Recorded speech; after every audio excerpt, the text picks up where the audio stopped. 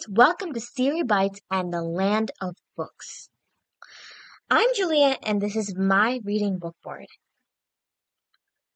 Well, you might ask, why is a book board useful?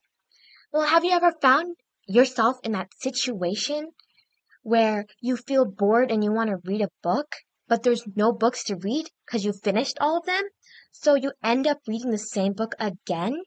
Well, I've been in that situation more than once. And here's the solution. I'm going to be giving one book every single day. Either it's fantasy, thrilling adventures, sci-fi, or even nonfiction, no matter what it is.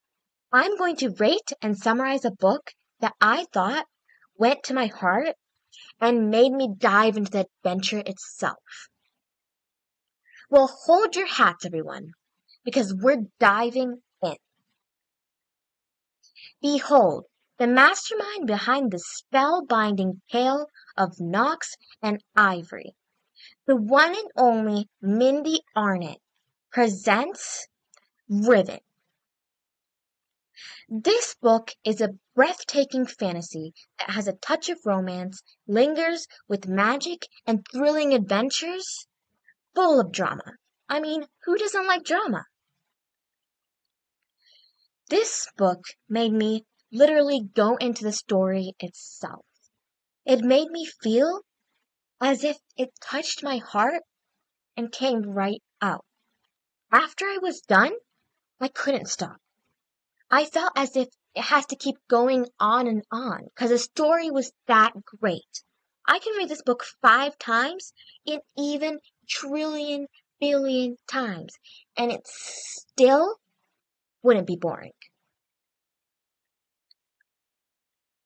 Mars Darkscreen wants out from under the thumb of Una, the crime boss who pulled him off the streets as a child and trained him as an assassin.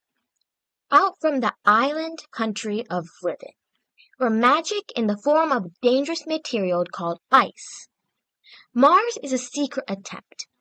A person born with the ability to channel the magic that flows beneath Riven. And while his power gives him the abilities useful to an assassin, it also makes him a target. And when his last mission ended in tragedy, Mars finally decided it's time to escape to the mainland. No magic, no history, a new life on its own. But Una has other ideas.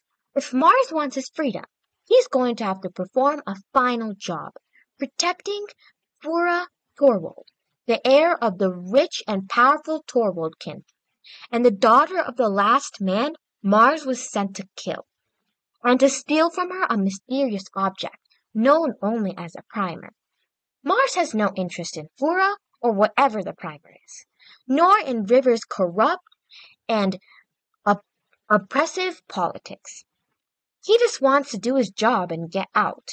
But as Mars comes to know more about Fura and the primer, the true nature of the power of Riven, he realizes that he will soon have to take a side in a fight he has avoided his entire life.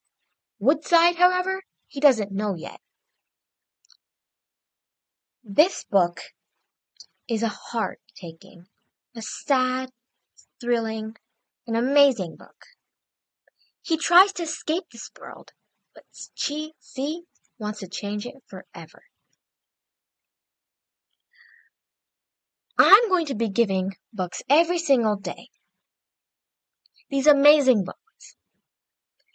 And you won't be bored ever again. And I know that one day, every single person out there, no matter if they're a book lover or not a book lover, they'll find a book that makes them dive into the story, and a book that they can read however they want, how many times they want, and they still won't get bored. Remember to subscribe and ring the notification bell so you can get daily notifications about the book of the day. So stay updated. Well, bye. See you tomorrow.